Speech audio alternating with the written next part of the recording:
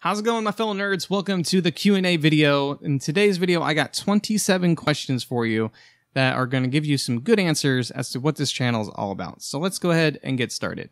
Question number 1, what is your name and your age? So my name is John, which I usually go and introduce inside of the very beginning of the videos. That way you guys always know. Now for my age, I'm going to leave that up to you to take a guess inside of the comments on what you think my age is going to be, because I'm going to leave that as a mystery. Now, if you know me in real life, you don't have to answer this. You can, but you don't have to.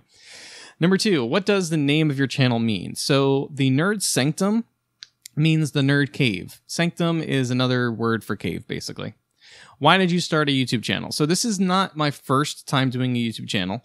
I do have another channel called Creovox, which is more of learning about live streaming and a bunch of mature type games like Halo and Battlefield and stuff. But I wanted to create another channel to kind of showcase who I am as a nerdy person, you know, different things that I'm really interested in, but not all of the things that I'm interested in. Just some of the more dominant things, I guess I would say, that are more of my interests. What is your channel going to be about? So I'm going to be doing a heavy focus on trading card games because that is something that I really have a passion for. And Pokemon is going to be the big one that you're going to find on the channel. But I'm also going to do some sprinkling of some other ones. So, like, for example, Yu-Gi-Oh!, Cardfight Vanguard, and probably a few others. I also want to kind of touch on some of my collectibles. I have a lot of different types of collections, but I live in a one-bedroom apartment, so it's really impossible for me to actually take that stuff out and then display it and everything. So I can actually take them out of the boxes that I have them in and then kind of display the collections and then put them back into the boxes, sadly. But I only have this bookshelf behind me that I can only put stuff on. So above it, which you guys can't see, is going to be a bunch of Funko Pops and Tsum Tsums and a few other things. I got like some posters and stuff. I have the functional fridge here. I picked up these guys today. And then over on the rest of this stuff is like all my cards. Well, at least some of them. I got some card games there, some other cards. And then video games are up there and a bunch of other stuff around. So I can't really display a lot of stuff. But when we get out of this one-bedroom apartment into a house, I'll have a dedicated room where I can display all of the stuff. And I cannot wait for that. But, you know, baby steps, working towards that. Let's see. Who is your target audience? I would say 13 and up, but more than likely it's going to be 18 and up, just because of the type of content that it's going to be.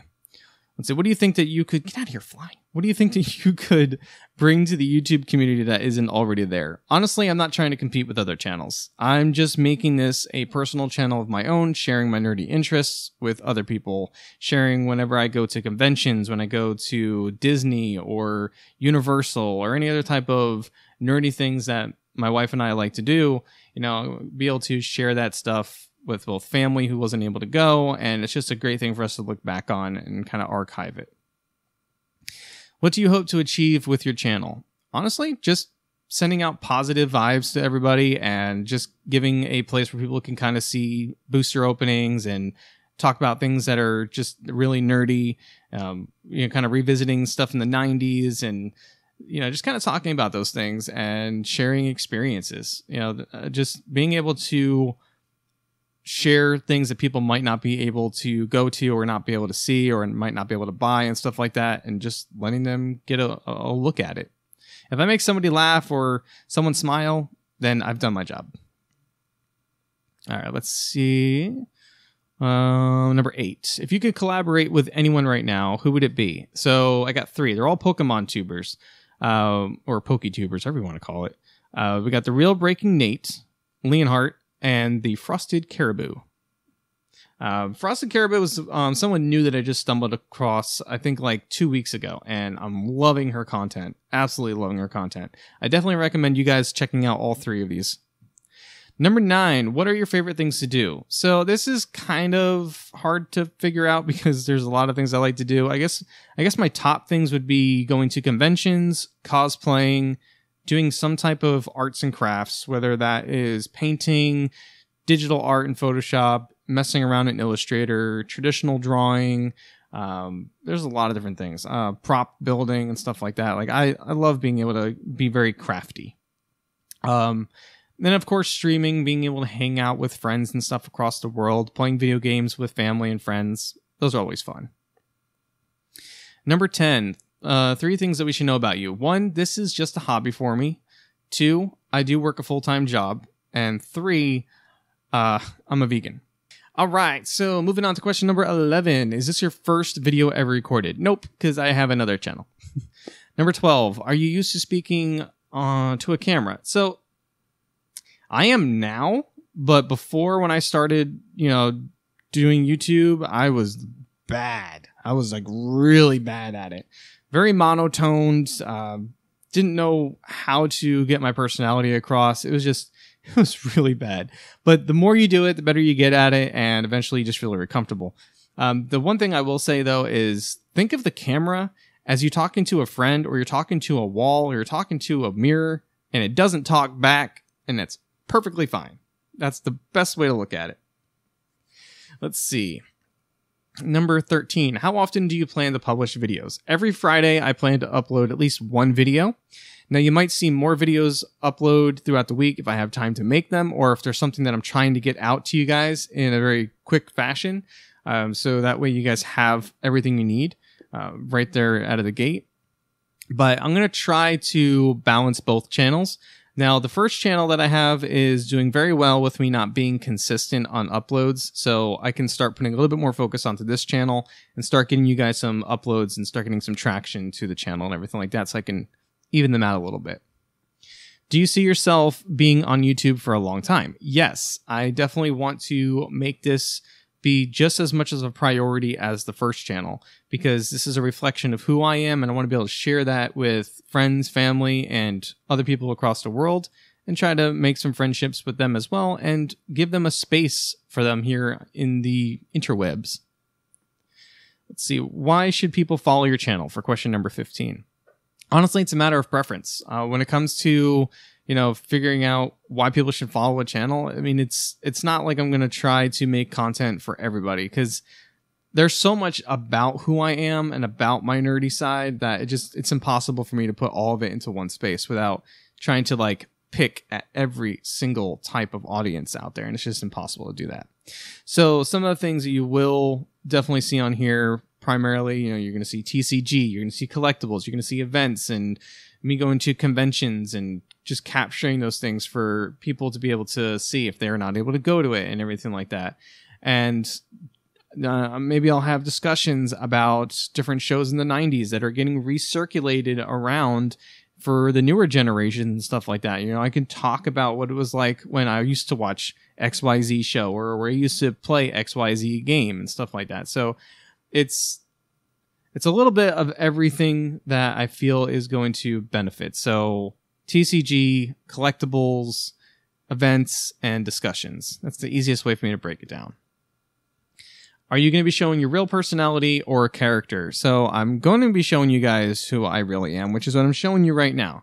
I'm a very goofy person. I can be very laid back and chill, or I could be extremely obnoxious. It just matters on 1, the day, 2, what we're talking about, and 3, how I'm feeling. But I never put on a character, because that's just exhausting to have to always be that character. Just be yourself. If people can't accept you for who you are, you don't need them. It's as simple as that. You don't need them. Number 17, do you have pets? Yes, I have 2. I have 2 dogs. I have a little Chihuahua Shih Tzu mix, and his name is Loki. He's 5 years old. And then I have a Jack Russell Terrier who they say is mixed with Chihuahua. She looks like a forever puppy miniature lab, and we call her Khaleesi. Where are you from? I am from the north, but I live in the south. I won't tell you guys where, so ha! Let's see. What are your talents? So I'm really good with artistic stuff, so lots of arts and crafts. I'm very good with technology. I'm really good at breaking those things down. Very good at problem solving, so I love puzzles. I think I'm good at voice acting, but I haven't really tried to put that out there for anybody to really determine if I'm good at that. But talents, I think those are pretty much it. Mostly artistic and good with technology, because everyone comes to me about tech stuff. All right, question number 20. What is your favorite animal? So I got two. Well, one's not real. So the real animal would be a dog. The mythical one is dragon. Let's see. What is your favorite movie of all time? Star Wars Episode 4. That is a very hard question for me to answer, by the way, because there's so many. So many. Let's see. Are you an extrovert or an introvert? This kind of matters on the situation. So normally I'm an introvert. I like to keep to myself unless, someone needs me for something. But it just matters on the situation. So if I'm doing a public speaking, if I'm doing a panel, or if I'm going to be having people come to me for something like a meetup or something like that, I have no problems being an extrovert because it's something that people are coming towards, right? Or, I'm providing a service for somebody. Now, when it comes to me needing to network with a company or something, I'm like scared in my boots. I never know how to approach. I never know how to feel confident when it comes to that. And that's something that I still need to learn. But that's just because growing up, I was always moving around. I was always having to start over. And you would think with something like that, it would be easy at that point. Unfortunately not, because, you're the new kid. It's very awkward. And, people are snickering about you. And it just really eats at you. And it kind of turned me into an introvert growing up and stuff like that. So I just always kept to myself. Let's see. What's your best achievement? So I have two. In 2019, I think it was for both of them. Either 2018 for one of them or 2019 for both. But I was a guest streamer for DreamHacks. And that is a convention where they have a lot of esports and shoutcasters going on. And they had like a bunch of big and small streamers from different platforms like Mixer when it was around. And you had, I think Facebook Gaming had some there, but it was mostly like Twitch and a little bit of YouTube streamers. And we were all in this area where people can come around and just sit there and watch the screen, and they can interact with us while we were live streaming and stuff like that. They could sit down on some chairs and watch different streamers and everything like that. We had like an amazing setup of all different types of things. And just being able to have that opportunity to be able to be a guest streamer. I was supposed to be also a guest streamer again for DreamHack, but COVID, so couldn't do it. Super bummed. But the other achievement was I was able to go to the Halo Outpost Discovery as a media. And being able to go as media was so cool because we were able to get into things before anybody else. That way I didn't have to worry about anyone getting in my footage or anything like that. But it was so cool. Now, for those of you guys who are coming from my other channel, you guys know how much I love Halo and how I'm excited for the new Halo and how I was really excited to be able to go to Halo Outpost Discovery. I have a bunch of videos on my time there on my other channel, the Creovox channel. So you guys can definitely check that out. But those would be my two biggest achievements for sure.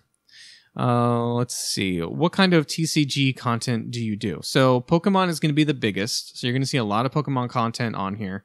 And then a little bit of sprinkling of some other ones like Yu-Gi-Oh!, Cardfight Vanguard, and then maybe some Magic. Maybe. But those would be like the two primary. And then I guess the additional sprinkle would be Cardfight Vanguard. Let's see. What started your passion for card games? Whoa. This goes way back. So back when I was a youngster in the late 90s, and my parents got me into Pokemon trading cards. So they bought a lot of the structure decks, the booster packs, and they even had the book that showed you how much the cards were worth. So they wanted me to enjoy opening up packs, but to also understand that you want to save these and keep them in good condition. I still have my original Pokemon cards from back then, and they are still in very good condition. I just recently transitioned them over to a new binder, so maybe I'll show you guys my binder for that if you guys are interested. But that is what got me into Pokemon. Or not Pokemon, that's what got me into trading card games. And then that kind of transitioned into other trading card games. What inspired you to start a TCG channel? So originally I was just going to do only TCG, but then I thought about, well, there's some other things that I might want to add on here. So TCG will still be the heavy thing, of course, but maybe I want to add some other stuff to it. And now it came into the Nerd Sanctum. So now it's just kind of like a reflection of who I am as a nerd, and then sharing that stuff with you guys. And then the last question is, I almost read the 26. Last question is, do you have any tips or advice for any others who are just starting a YouTube channel? Yes. So one, don't go and think you need a lot of equipment. All you got to do is get your smartphone, go and get yourself like a $50 blue snowball, plug it into your computer, and start making videos. You don't need a lot of equipment. You just want to make sure you have good audio, and if you can, good visual. You guys can download a free software for your audio. It's called Audacity. And you can also get a free editing software known as DaVinci Resolve. All this stuff's free, and it's going to make your content creation so amazing. Now, for thumbnails, you can use something like GIMP, or I think it's called Canva is another one, where you'll be able to do stuff like that. But GIMP is like a free version of Photoshop, or you can get Photoshop for $9 a month by using the Adobe Cloud, and then just kind of learning how to use Photoshop. But just create content. Don't worry about trying to make it big. Don't worry about making money or anything like that. Just create content for the fun of it. Always do it for the fun of it. If you start thinking about money, then you start worrying about everything, and it definitely reflects in your videos for sure. So just do this because you enjoy it, and do it because you want to have fun sharing it with your friends and family. But that's about all I can really suggest starting off. But anyway, guys, thank you so much for hanging out in the Q&A. I know it's been pretty long, so I do appreciate you guys being here. If you have any other additional questions, I can't get this out. It's a tongue twister. If you have any additional questions, let me know in the comment section below. Be sure to go ahead and subscribe to the channel. Click the bell icon and click the all so you guys can make sure you get every notification when I upload a video. But I will see you guys in a future video. Make sure you follow me also on my social medias, which you'll find inside the video description below. And I will talk to you guys all soon. Take care, and thank you again.